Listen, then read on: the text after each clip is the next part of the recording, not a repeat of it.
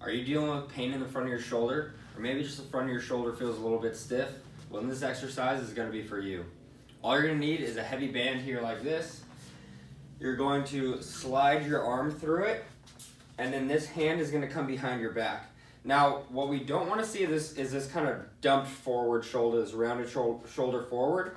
We wanna squeeze that shoulder blade back, and we can even come through the backside here and grab our arm. And you're gonna pull the arm back, squeeze your shoulder blades together. You're gonna get a nice opening in the front of your shoulder here like this. We're gonna hold this for about 10-15 seconds, step back out of it.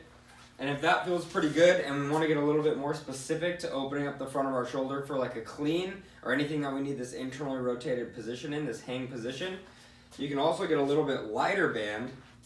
Now this one is gonna come just below your elbow, and you're gonna go into the same position, okay? Don't let your shoulder blade dump forward like this.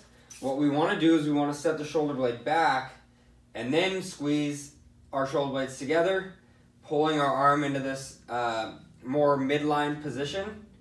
And again, you're gonna get a nice deep stretch in the front of your shoulder here. That's gonna help this high hang position and any time that we need to be in internal rotation in our shoulder positions. So give that one a shot and let me know how it goes. See you guys.